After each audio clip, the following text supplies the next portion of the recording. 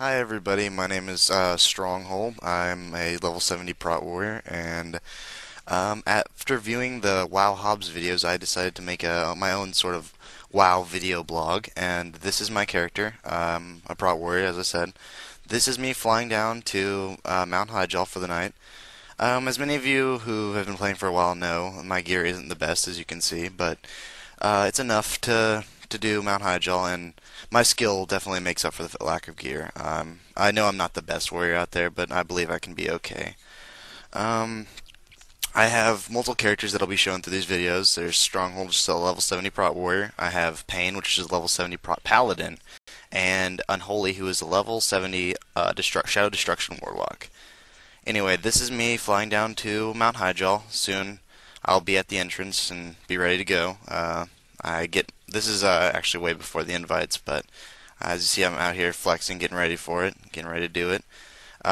This is the first wave. It's a wave just simply full of ghouls. Any of you who've done Mount Hyjal know it's a very easy wave. The first few waves are always very easy. My computer has a little trouble handling the speed of Mount Hyjal, the amount of enemies, but I'm able to pick them up, and I try to pick up as many enemies off the paladin as I can because he's tanking quite a few and can put some heavy damage on him.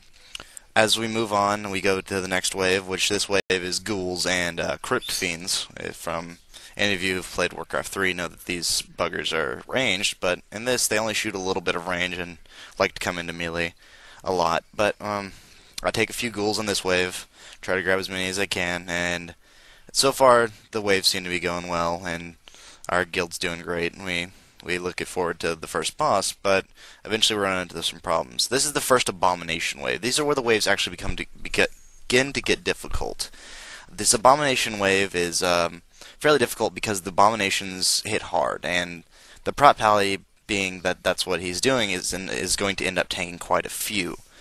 Now, when he tanks quite a few, they are going to hit him for some hard damage. Now, directly, these abominations don't hit for too much damage. They hit for maybe 2k, 1k, so 1500, somewhere around there.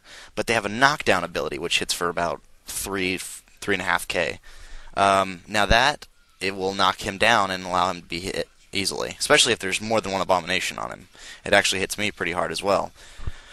So my job here is to tank as many of these guys as I can, try to pick them up off of him, use Thunderclap to slow down their attack speed. All our good prot tanks out there know that improved Thunderclap is a must for raiding. I pick them up, I do what I can. He goes down pretty hard in these waves, but he does great. The only problem is we did this wave just fine. I don't have a clip of the next few waves, but we do get to wave 8, the wave before the boss, and we run into problems because our tanks get shot up right away by the casters that run with these groups. Sometimes the warlocks, I believe, or nether necromancers, something like that. But we get these down. It looks good still, but it's wave 8 that always gets us. The nethermancers can easily take down a tank if they see him in the beginning. As you can see, I'm looking at who's dead. After this, though, we ended up doing a heroic slave pins. This is my dad, Sabron. He's a holy priest, my main healer. But this is us in heroic slave pins. We did not get the first boss down in Mount Hyjal, but afterwards we decided to take a break, go do an easy heroic. As you can see again, Sabron's in here with me. He's my dad. We do a lot of things together. You'll probably see him in quite a few of my videos. He uses multiple characters as well, including Sabron, level 70 Holy Priest, and Iceman, a level 70 Arcane Frost Mage. But here we are in Heroic Slave Pins. Not much going on, so I'm not going to show you all the trash pulls. I'm going to go ahead and move on to the definitely going to move on to the bosses. So I know that's all what you all want to see because trash can get very boring. This is Rockmar. He's a very easy boss. Undergear tanks will have problems being that he can hit kind of hard with his bleed effect, where if you're not healed up to full, then the bleed effect hits you hard and you can die from it. But luckily I have Sabron on me, and my gear's good enough to make this guy have little to no damage on me. Sabron, though, he has a tendency to love to use Circle of Healing. He recently just went Deep Holy from being Discipline Holy for a long time, and so he's loving this Circle of Healing, so he's using that quite often. You'll see that a lot. I'm not actually a priest, so I have no idea the effectiveness of it. I just think he uses it quite often. So rock market's down really quickly if for any of you have done this. So we move on, clear some more trash, and we're on Quagmire now. Pretty simple boss fight here. We're just DPSing him down. We have the shaman dropping a poison cleansing totem for the poison bolts that he spits, and I'm putting as much aggro as I can on him. As you can see, I'm not getting hit as much as I would like, so my rage is very low. I actually get quite a bit here.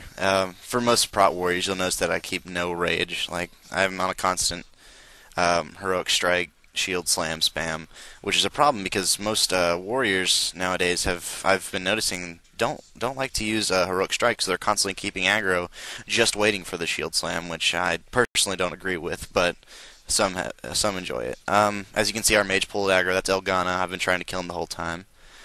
I thought I'd show you my paladin. This is Pain. I use him for Magister's Terrace to do the AoE pulls. I sometimes bring him in for that. His gear is mainly for spell damage, so I don't put him in much for anything other than that.